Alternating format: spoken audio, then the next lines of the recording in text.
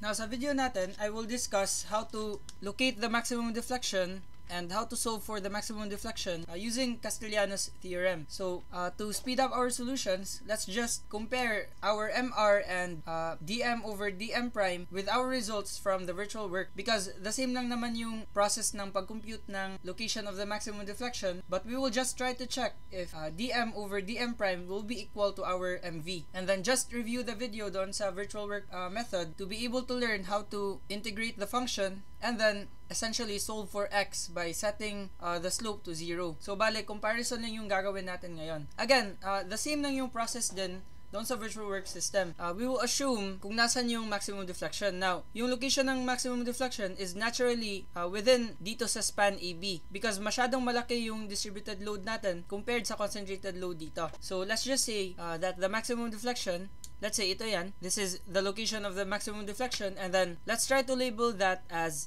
x. Let's just say that's x meters from the hinge support. So if this is x, then this distance, yung remaining distance is 6 minus x. So the same lang to doon sa virtual work method natin. And so if we will add this point here, then tatlo na yung magiging segments natin. Let's just say that the location of the maximum deflection is at point D. So our segments will be from A to D, and then let's just consider from B to D, so that this will be our limit. Kasi kung from D to B tayo, let's say D to B, our limit will be hard to determine because it will become x plus 6 minus x. I mean, it will still be 6 minus x. However, you will need to get the resultant dito. So that will be more complex. So let's just consider BD, and then let's also consider CB for this segment, so that we will only include this force. And so our limit for segment AD will be from 0 up to x. So this will be 0 to x. And then our limit for BD will be from 0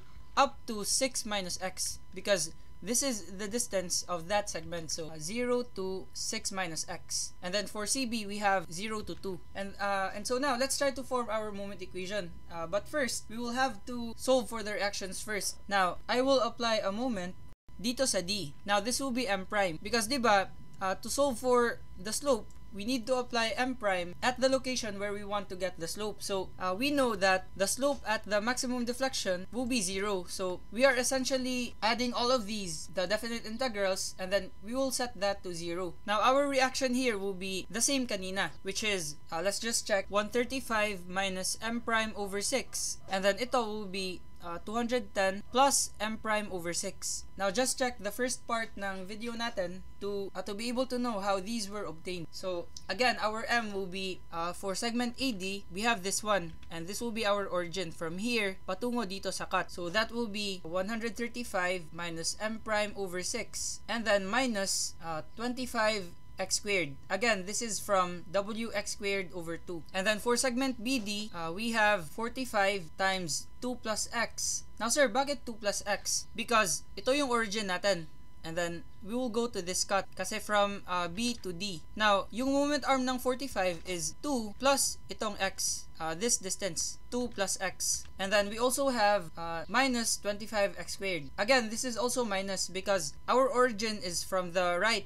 So, magbabago yung conventions natin. Yung clockwise moment, magiging negative. Ito kasi magkukos ng clockwise moment about dito sa cut, and also this distributed load, which is itong 25x squared. And then we also have by, which will cause a counterclockwise moment. So that will be plus 210 plus M prime over 6 multiplied by x. Because again, this is our origin. So yung moment arm ng by is itong x. Now move na lang natin to. And then for CB, we have negative 45 multiplied by x, because ito lang yung force dyan sa segment CB. So ito na yung M natin. And so to get MR, we will simply set M prime to 0. Itong lahat ng M prime. So, setting this to 0, meron pa tong x, which is the moment arm. So, 135 minus M prime over 6 times x. And then, setting this to 0, we will have MR is equal to 135x minus 25x squared. And then, for BD, we have negative 45 times 2 plus x minus 25x squared. And then, setting this one to 0, we have plus 210x. So, plus 210x. And then, move na lang natin to. For CB, we have the same lang. So, negative 45x. And then, let's try to differentiate m with respect to m prime. So for the first one, we have this this function. So copy natin yan. Now, this will expand into 135x minus m prime over 6x minus 25x squared. Now, this will be a constant, this will be a constant, and this will be a constant. So yung matitira na lang is negative 1 over 6 times x, because this will be 0 once we differentiate. This will also be 0, and yung matitira na lang is yung coefficient ng m prime, which is negative 1 over 6 times x. So this will be negative 1 over 6 multiplied by x. And then for the second one, let's copy this one, and then let's try to expand. So this will become, again, walang m prime sa expression na to, so this will be a constant term. So this will be 0 once we differentiate, and then this will also be 0 once we differentiate, and then this one will expand into 210x and then plus m prime over 6 multiplied by x. And so this will also be a constant term because walang m prime dyan. And then if we will differentiate this one, yung matitira na lang is 1 over 6 multiplied by x. And so for segment BD, we have 1 over 6 multiplied by x. And then for the last one, we have negative 45 times x. Now this will be a constant term kasi wala tong m prime. Now if we differentiate that one, that will be 0.